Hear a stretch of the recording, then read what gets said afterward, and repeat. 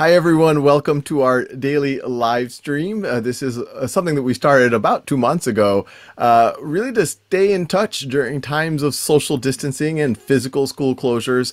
Obviously, we've been trying to do a lot of other things, but we thought it's also nice to have interesting guests and have interesting conversations about the crisis we're going through and beyond. I do like to remind everyone we are a not-for-profit organization. We only exist because of philanthropic donations from folks like yourself. So if you're in a position to do so, please think about donating to Khan Academy. I want to give special thanks to several corporations that have stepped up in the recent last several months. We were already running at a deficit before the crisis, and it grew as our server costs grew, and we've been trying to accelerate some programs forward. So special thanks to Bank of America, Google.org, AT&T, Fastly, and Novartis. And now we're going to have a new segment where I'm going to bring in Dan. Hi, Dan, to just make a couple of quick announcements for us. All right, so we're super excited to announce the launch of our Spanish language US site for remote learning, khan.co/sigamos aprendiendo. The folks, our team will be adding the links to the message boards right now.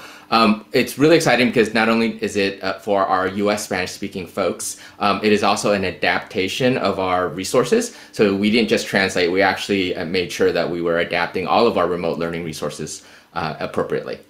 And then another announcement we wanted to share is that there will be no homeroom show tomorrow. Sal will be on Hey There Human with Rainn Wilson, better known as Dwight Schrute, on Soul Pancake's Instagram channel at noon tomorrow. But we will be back on Thursday for a special homeroom celebrating the graduating class of 2020.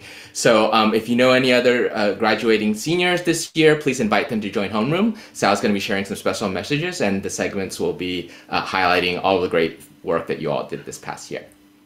So. Thanks, Dan. I'm mildly entertained and disturbed by some of those graphics that I just saw. But, so thanks, Dan. And so I'm super excited for our guest today, Superintendent Alberto Carvalho from Miami-Dade, who we've known each other off and on for many years now. Superintendent Carvalho, thanks for joining us today. It's a pleasure, Sal. Thank you so much for the opportunity. Look forward to the conversation, and can't wait to see you in cap and gown Thursday. My mom will probably be excited, and anytime it looks like I'm getting more educated. So maybe a good place to start. Before, obviously, it'll be interesting to talk about how y'all have been navigating the crisis. But what kind of blew my mind was the first time that we had a chance to really dig in deeply with everything going on at Miami-Dade. Is there's a lot of narrative of large urban school districts. The stereotype is that it can be a little bit dysfunctional, a little bit slow moving. And I think, and I've told this other people when you're not in the room, something y'all have done at Miami-Dade, it seems pretty incredible. Tell us kind of the transformation of Miami-Dade and where y'all have gotten with things like graduation rates and other measures. It's very interesting we're having that conversation now in the middle of a crisis, because I'm a crisis superintendent. I started back in 2008, 2009 as superintendent at the onset of one of the greatest recessions this nation ever went through. And quite frankly, within that crisis, there was an opportunity. And then we'll go back to how we're finding the opportunity wrapped, in today's crisis. But when I started as superintendent, this was a district where only 30% of the students were taking advantage of choice programs, particularly advanced academic choice programs. Graduation rate. Well, what is a choice program, just for those of us? Attendance in magnet schools, single gender schools, career academies, anything but a traditional school environment. So graduation rates were at 56% district-wide. But behind that curtain of general performance, there were some high schools where the graduation rate was as low as 35%, the shame of our community. We had 9 schools under a threat of shutdown by the state of Florida because of performance, because for as long as there was an accountability system, these schools had never posted anything higher, better than a D or an F. There were literally high schools in Miami-Dade where 0 students were taking advantage of advanced placement classes, IB or Cambridge, and that was reasonably disturbing. And of course, on the national setting, I don't think Miami-Dade was necessarily moving the needle. You fast forward, and a decade later, 73% of our students are enrolled in non-traditional programs. That means parents and students are making choices about the types of programs, modality of learning, something that actually excites them. If they want robotics, coding, performing, visual arts, cybersecurity, there's something for everyone. One size fits none in Miami-Dade. Over 1,000 choice programs, 1,000 parental options for kids in Miami-Dade. Secondly, for the second year in a row, we are an A-rated school system in the state of Florida, the highest level of performance. 3 years in a row, 0 F-rated schools. Graduation rate this year at 90% from 56%. And 0 school with a graduation rate below 80%. The school that used to have a graduation rate of 35% is today at 80%. And the most remarkable thing is during that time period, we became better. During times of crisis, we had a chance of reinventing ourselves into a better version of us, discarding a lot of the dead wood, slaying a lot of sacred cows that anchor the status quo really well. Reinvented the school system through digital convergence. That's why we were so prepared for our transition to distance learning, because we passed a remarkable bond referendum back in 2012 for $1.2 billion, $250 million of which were spent in technology. And that was really revolutionary in Miami-Dade, from curating, developing, acquiring applications, content, digital content that's personalized and adaptive, to ubiquitous universal Wi-Fi guarantee, expanded bandwidth across the board, and then the device conversation, where not using bond referendums dollars, because I don't believe in mortgaging for 30 years an asset whose life span is 2.5 to 3 years, but we've acquired in excess of 300,000 devices. And that's where we are today. Broad winning district, one of the highest performing urban districts in the country, with the highest percentage of Cambridge passing rate, AP passing rate. And when you look at who we are, a minority district, 95% minority, 75% poor, 50% of our student body is immigrant, 80,000 of our kids are English language learners. A lot of people would say can't be done. But we've shown that the impossible can become the inevitable right here in sunny South Florida. And I want to double click on that before we even get to the present, because when I remember when I first learned these, for those of you who are listening who are not familiar with data from public schools and large urban school districts, what Superintendent Carvalho just described is not usual. This is a major transformation that a lot of people talk about. What, in your mind, Superintendent Carvalho, I mean, even from a leadership point of view, or what other stakeholders are bringing to the table, what allowed you to do this? Why can't we do this in every city in the country or in the world? Or what would have to happen, or what should the leaders be doing to make that happen? Yeah, that's a question I'm most asked everywhere I go, when I give a speech, when I teach at Harvard. Everybody always asks me that. And the answer that I give is really fundamentally based on 5 simple points. And the conclusion is that this is really not that hard of work. It's no longer a skill set that impairs or prevents others from replicating these results. It's really a will set proposition. Do you have the political courage? Yeah. Do you have the political courage to actually embrace the work and the practice with a degree of abandonment, take risks, and do right by kids, while sometimes irking the adults, respecting the adults, but sometimes irking the adults. And certainly we've done that here. So the 5 things. Number 1, leadership matters. And shortly after I became superintendent, principals are directly accountable to me. And I have to tell you that, and I don't say this with pride, that I removed, replaced, demoted, terminated, promoted 85% of all principals in the 4th largest school system in America. And there's a reason for that. I was looking for data-driven, courageous instructional leaders who are community-minded and are risk takers themselves, who can navigate complex data systems, can identify gaps before they materialize, and develop strategies to address them. And that's the profile of the leader that I want. Secondly, the reason why school leadership is so important is because in Miami-Dade, and I believe this is a good practice, we screen teachers, but principals hire teachers. So the hiring of teachers, the building block of public education is done at the school site. So I put a lot of trust in my instructional leaders, my captains, who are principals. And that is the second critical element, is effective, strategic, data-driven teaching that is differentiated, that utilizes all the assets we have, that complements the leadership style of the principals we hired. The third one is, in fact, digital convergence. And for me, this was our way of tackling a huge inequity that existed prior to our work here, which, by the way, America came face to face with it during this pandemic crisis, which is digital inequity.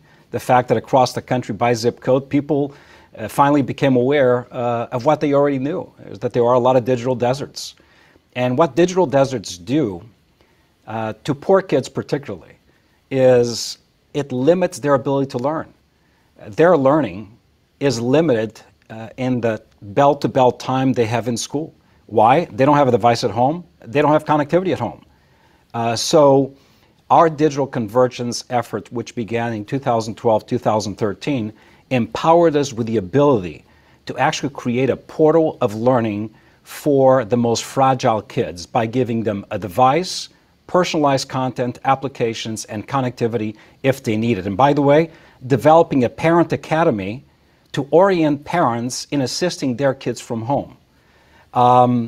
That's number three. Number four is parental engagement. And by the way, I leave it for number four because I can't change the parent as much as I can change the child, but I can influence the parent. And our launch of the Parent Academy as a college for parents, number one, to help parents help their own kids navigate schooling. Second, empower parents with skill sets to get them a job in our own school system, in our technical colleges. And thirdly, empower parents in an immigrant community to be civic-minded, know their rights, know the laws, take advantage of the protections that are afforded them. But the real reason for the Parent Academy, and this hurts the feelings of some educators out there in America, is I want to make parents dangerous. Just like the law of economics, supply and demand, we all know communities that are demand-sided in terms of their parents, others are supply-sided. Demand-sided communities, it's those communities, reasonably affluent, parents know exactly where the best school, the best program, the best principal, the best teacher, and they demand that their kid be in it. And then you have certain communities where parents, unfortunately, don't really know what to ask for. They supply with their children with a hope and prayer and wish that you do something right by them. So part of my theory of action here is I want to feel pressure from communities that have not necessarily expressed their discontent sometimes with what happens with their children in school. That's empowering parents. And then the last element is effective, targeted, strategic human capital development, professional development, really retooling, reskilling the workforce that we have. Look, you cannot go out there and trade your army. By the way, my army is fantastic.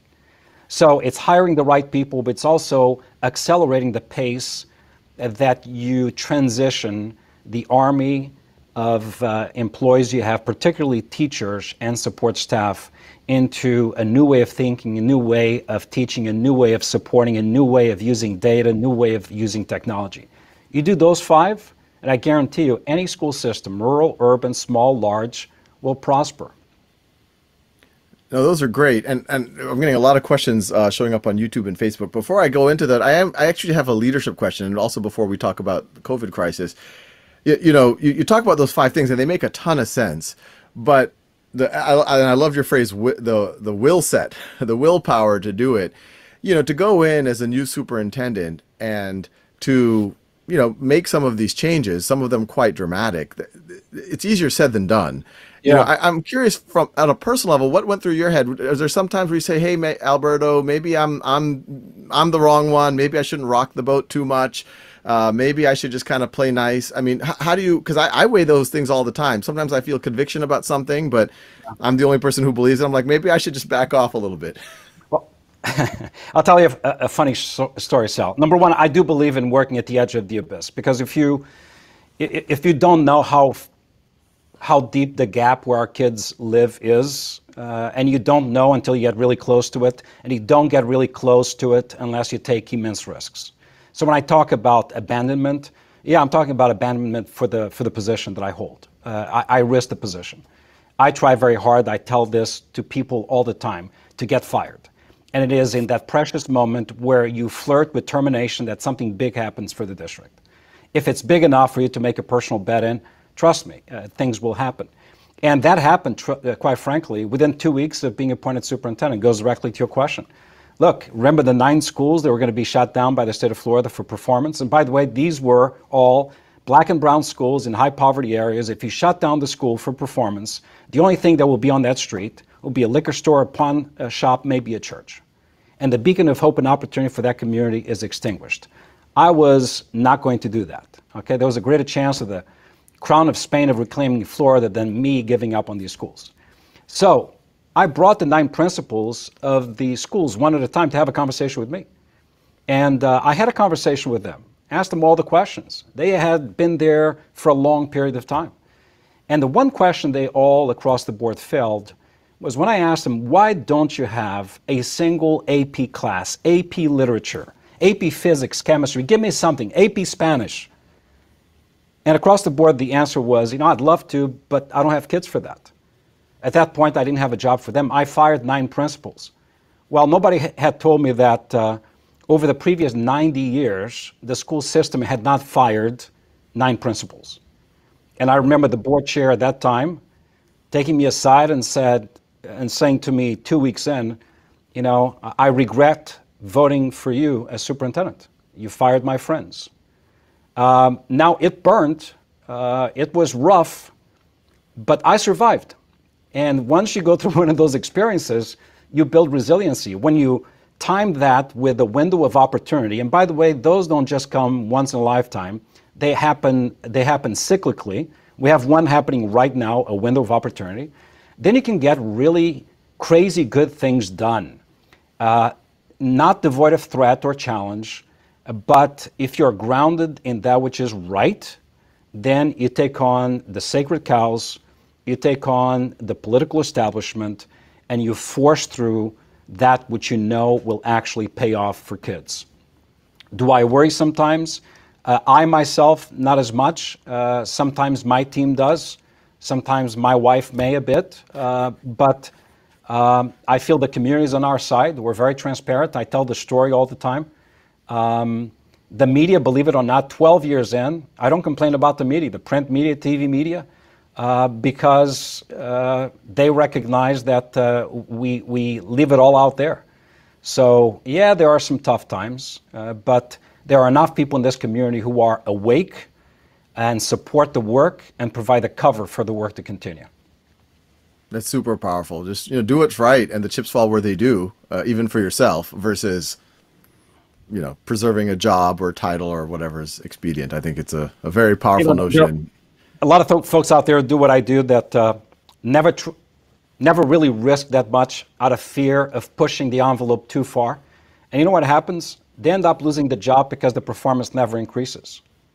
And so at least, lose your job doing something big, bold, and right that actually moves the needle, because you have greater chances of actually keeping your job if the needle moves because people pay attention. So, that to me, it's my theory of action, and it's worked. I recommend it strongly to those who don't mind, feeling the pressure that comes with the territory, but it's worked for us. That's fascinating. So I'm going to go into some of these questions and really get more to the present. Susana Garcia Dominguez on YouTube is asking, greetings, Superintendent Carvalho. What are your takeaways from this pandemic crisis? We have another one from, I just saw it just disappeared, where a student was asking about just how you are navigating the crisis. So yeah, play it out for us. How did this all evolve in Miami over the last, 2.5 months when it started to become clear that we might have to close? Yeah. So you may find this incredible, but we did not wait on the federal government or the state of Florida to tell us, to provide us directives on how to prepare for what was inevitable. Actually, I remember us back in January, simultaneously, we were digesting headlines out of China, and I had just watched a series on Netflix dealing with a pandemic. And I connected the two. A week later, coronavirus is on my leadership agenda to be discussed with my cabinet. And a few weeks later, we were readying a survey for parents to determine what the critical technology needs were at home. Why? Because we put on the board the worst case scenario to solve for. And that worst case scenario is all schools going to shut down, 355,000 K-12 kids going to be home, in addition to 40,000 adult learners, 48,000 employees will be home. What are you going to do? What's our solution for that? So we bet on the worst case scenario. And when was this? Was this in February or January? The process. January. You were having this conversation in January. No one was talking about school closures back in January. No. Wow. We began a contingency plan in January. February, we began to actually write the plan. 2 weeks before the shutdown, we had the first version of our instructional continuity plan, which was followed by an ICP 2.0, a much more evolved with student and teacher accountability. Look, we shut down schools with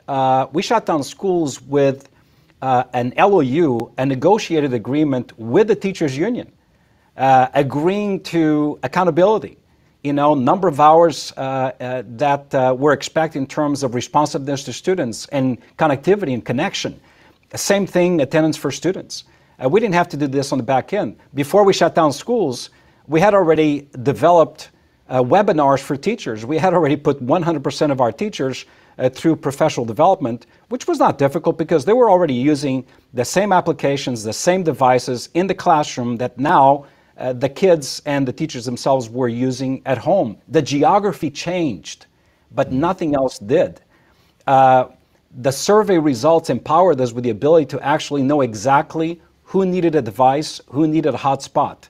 So when we began the distribution, 119,000 devices hit the hands of kids quickly, 11,000 hotspots, 100% connectivity in Miami-Dade. And by the way, and this is still right now, average daily attendance, hold on America, 91 to 92%. That's about 1 to 2% away from a typical day last year around this time.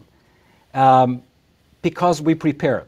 We were not waiting on the federal government to say, it's time to go now. We anticipated worst case scenario, and we prepared for it, hoping for the best. And that's exactly what we're doing right now, by the way, for the reopening. Come August 20. We are, these days it's less about strategic planning. It's more about active strategic thinking that is nimble, that is swift, that can pivot on the basis of environmental changes in our communities.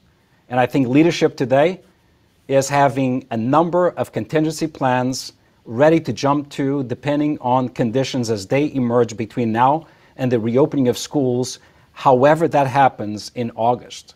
And that's exactly what we're doing. We were not waiting from the landlord to tell us when to rearrange the furniture at our level. We got ready for that. And there's several things. I mean, we could double click on a lot of what you just said, but I'm curious how you were able to so quickly. I mean, it sounds like one of your advantages, you saw it coming and you planned ahead, but just the devices that you mentioned, 100-something thousand devices, a large chunk of the students. I mean, it sounds like you've kind of closed the digital divide in your community somewhat, not overnight, but over a few weeks. How did you pull that off? Data. Data is part of our DNA, is our North Star. We have an equity mindset. We knew exactly where the opportunity gaps were for kids, and we planned to address it in a very strategic, methodical, procedural way. And you're right, as far as the data that we manage daily, and every single day at 9 a.m., I get the reports from my senior team before we start the day via Zoom conversation that looks at system-wide performance, but then looks at disaggregated data for the lowest 25% of students in terms of reading proficiency, for English language learners, for students with disabilities, for the immigrant child. I get all of those reports in addition to attendance for every one of these groups. So we can very, very quickly address the pockets of low performance or the outliers. I mean, there was a point where we had students who were unaccounted for. Guess what? We used wellness checks, even our own police department, with a knock on the door, a social worker, a device in a bag, with easy instructions. We leveraged the fact that we continue to feed kids, and again, buckle your seatbelt once again. As of today, we fed 2.9 million meals out of 50 centers. We do it twice a week for every single day, for every single kid, no questions asked, that comes to our schools. But in addition to that, because we know that some kids live in really harsh conditions, facing food insecurity in their zip codes, we embraced and embarked on this community feeding project, not using taxpayers' money, but through our foundation, capturing money, then putting small restaurants to work to prepare meals to distribute to the zip codes where we had the highest poverty, overlaid over this grid that demonstrated the largest concentration of poor kids. So have we filled or narrowed some of the gaps? In some cases, we obliterated the gap. In many cases, it's work in progress. But it's what we're doing now, quite frankly, as we wrap up this school year and the end of next school year, that I'm excited. And if we have a chance, I'd like to talk about it. Yeah, no, and we got a bunch of questions there from YouTube. Charlotte, sometimes, what is the plan for next school year? Will it only be digital or will it be mixed learning? Kim Darling from YouTube, do you anticipate going back to school yeah, so speak to that. What are the contingency plans y'all are thinking of? So number one, I have absolute expectation. I'm the eternal optimist. Kids will go back to schooling. Now, going back to school and when, that's a function. Since I'm a science-driven guy, you know, my degree is in biomedical sciences with a minor in physics. I have no choice. It's in my DNA to decode science and use it to inform the practice. So what I can tell you right now is what we're doing really in a very proud and deliberate way is dealing with America will experience very soon, which is the largest precedent-setting historic academic regression, the likes of which the nation has never seen.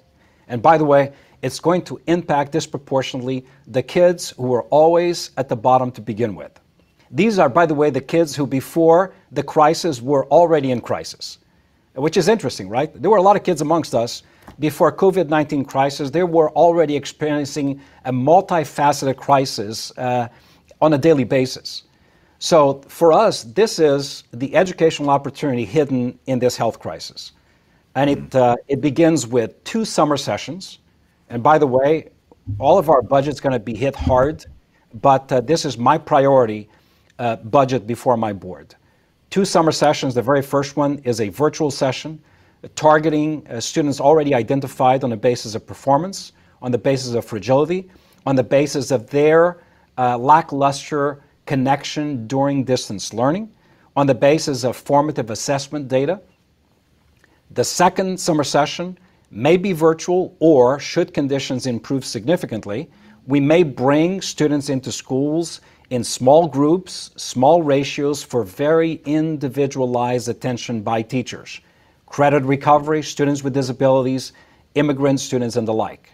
Then we already budgeted for and planned for the next school year to start 2 weeks earlier for 25% of our student population. That's 46,000 students, opening all schools, taught by selected teachers who have a high record of success with these minority populations, with these struggling students. Next, virtual mentors and tutors for every single kid. Next, for 25 schools that have the greatest percentage of these fragile children, 1 hour added at the end of the day for additional opportunity to catch up. What I'm describing here is the opportunity for us is to academically stabilize these kids who historically have fallen behind by the end of the 2020-2021 school year. Now, what will school look like next year? Guess what, America? Since distance learning became a reality across all 50 states, parents have had a unique opportunity to have a front row seat and observe the whole show. They have been monitoring what's happening in their kids' education. They have made judgments, evaluated the experience. They have determined how responsive the teacher was or wasn't. They know the level of engagement of their own children.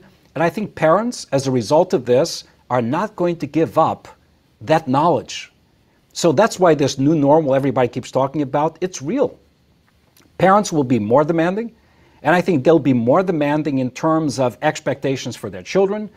But now that they know that it is possible, my prediction is, and this is what we're planning for in Miami-Dade, again, one size fits none, is a very flexible opportunity to schedule students and teach students on the basis of individual student modality, flexibility and demand on a parent's life, the logistics that will condition our actions, social distancing, measuring of temperature, kids going into schools, having to reconfigure schools, the way, for example, you feed.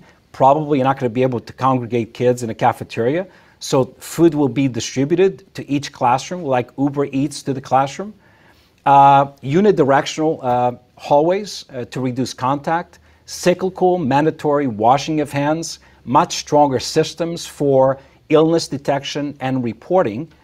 But what I'm excited about, quite frankly, is the fact that we will see, in my opinion, an explosion of hybrid and blended learning models. And I'll just give you an example. 3 examples.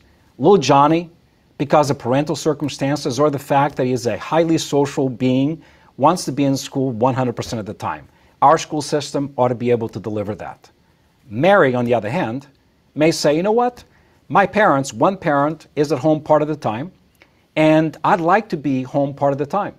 So I would like to be on Mondays, Wednesdays, and Fridays at home, on Tuesdays and Thursdays actually at school. We can do that too. Why not? Then there may be yet another child who, for a whole host of reasons, may say, I actually thrive in this environment, and I want to make school visitations. I want to take advantage of some of the programs, athletics, etc., but I feel safer, at least for the beginning of the year, based on parental concerns, staying home and learning from a distance. What I just described is sort of a spectrum of opportunity that is choice-driven, that identifies the needs of parents and students and tries to match them with individualized learning pathways that are suited and suitable for each kid. And I think that's what's going to explode. It's sort of the new dimension of choice in America. That's super powerful, because if you take it one intellectual step from there, that means that even the physical experiences will have to support the virtual, and that to some degree you're not necessarily bound to one physical location anymore, in theory. That is absolutely right. And look, I'm already writing letters and advocating. Based on the experience we've had, I think state houses and the federal government needs to rethink a number of things. Number one, how education is funded. I mean, I think we're proving that having everybody start at the same time, end at the same time for the exact same number of minutes every single day in the same place doesn't work anymore. So we need to liberalize funding methodology for public education across the country so that mandated seat time is not a mandatory feature in student funding. Secondly, the how, when, how, by whom, and how often something is taught and what is taught needs to be looked at as well. And I think that what we have learned under duress, right, in the rush, can now, over the summer and in months to come, be analyzed, and let's use some of the learnings from this experience to actually enhance the student experience moving forward. And I think that's reasonably powerful. Wow. Well, you know, Superintendent Carvalho, I could talk to you for a few more hours. I actually want to take notes on a lot of this, because what you're doing, I mean, at a very large scale with a complex school district, and there's a lot more hows, there's a lot of questions. How are you able to pull this off? You know, what you're saying makes so much intellectual sense, but, you know, the time frames and obviously the dollars, where are you getting the resources to do it? I guess you're willing to stake your job on a lot of things. We talked about that, so that's the will. I mean, I actually just answer if you have a couple more minutes. I'd love how are you able to do this? How are you able to do these programs? Where are you finding the resources? When you talk to a lot of places, they're like, oh, we don't have an extra penny. We're already over our heads in terms of budget. Yeah, well, I think number one, let's recognize that the fiscal shock that our nation is about to experience, the fiscal shock that public education systems across America are about to face is going to be a daunting one. But we've been there before, probably not to this degree. So, I don't want to give Tallahassee, in my case, or Washington, D.C., a pass. During the last economic recession, under stimulus packages back then, over $115 billion were appropriated to stabilize educational opportunities across the country. So far, under the CARES Act, the current federal stimulus packages, only $16 billion have been earmarked. And trust me, by all accounts, and we read Moody's Analytics as often as we possibly can. The prediction is that what's coming is a more powerful, longer-lasting economic recession than the Great Recession of 2008-9. So the federal government needs to do quite a bit more. At the same time, I'm one who believes that that reductions across the board don't require leadership. So even during tough times, you ought to prioritize that which is most important, and that's where we start. We follow something we branded here in Miami, which is values-based, zero-based budgeting. Each year starts at zero, with the highest priorities being funded first. Everything else is secondary, and that's exactly what we're doing. We are preparing for this fiscal shock.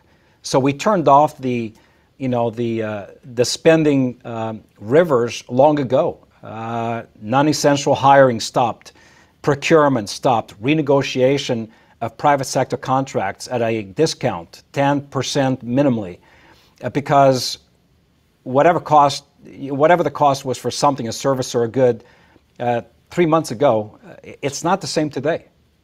As a nation, we went from 3% unemployment to over 20% in 6 weeks. Everything has changed, which means we need to change. So we will face the fiscal crisis. We have amassed reasonable reserves. We passed 2 bond referenda that have secured teacher salaries in a very significant way. We boosted our teacher salaries last year anywhere from 14 to 23% and improved security. And that's not in danger because the funding stream for that is property tax-based, not state revenue. So that's going to remain stable. Our investment in technology is going to remain stable. Our upkeep of our schools is going to remain stable because we saw the need to help ourselves. Operations, yes, we will depend on state and federal revenues, and we're working those as well. But there's always an opportunity to prioritize that which is important in a budget. We don't believe in 5% across the board, 10% across the board. In fact, during times of recession, it is customary for us to actually augment funding for certain critical priorities, like what we're doing for the fragile student population, rather than shying away from it. Obviously, other areas will have to be cut, but those are judgment calls on a basis of priorities. And that's what leaders right now in America should be doing. What's most important? What are the priorities? What are the gaps that if you don't address them right now will grow dramatically between now and August of 2020, making it more expensive for you to engage in the remediation, which I don't believe in remediation. I believe in accelerating towards every child's potential. But those are the considerations, and that's how we're doing it. We're navigating the same waters, but we have a different sail, a different rudder, and we're reading the stars in different ways. Wow. Well, that's super inspiring. And, I think as we go through tough times, whether it's in a school system, you're a superintendent out there, or you're just a leader in anything, I think there's been a lot of really powerful takeaways. So thank you so much, Superintendent Carvalho. I hope we can continue this conversation, especially over the next few months. I would love to learn how all of this evolves. And I think you're really on the cutting edge of thinking through how this is going to play out. Thank you so much. Sal, I really appreciate it. And you've been a terrific partner. Let's continue to do what we do, not only with Khan Academy, but with the College Board, the Council of Great City Schools. And to all the educators out there, listen, Schooling will resume, and it is important for us to be a steady stream of normalcy for kids, not only intellectually, academically, but also socially and emotionally. And if you cannot do it face-to-face, there are means by which today, using technology, you can do it from a distance. And that's what we've been doing. So good luck to all of you, and talk to you soon. Thank you so much. Thank you. Well, thank you everyone for joining. Hopefully you're as inspired as I was by talking to Superintendent Carvalho. I think not just lessons on where we're going on the education front, but frankly, leadership lessons I thought were pretty profound. So thank you so much. And as Dan mentioned, we're not going to be there tomorrow. I've obviously been a big Office fan, so I'm excited to meet Rainn Wilson, or also known as Dwight Schrute, tomorrow. So that should be entertaining. And then we'll resume back up, I think, on Thursday. But either way, everyone have a good evening, and I'll see you one way or the other tomorrow.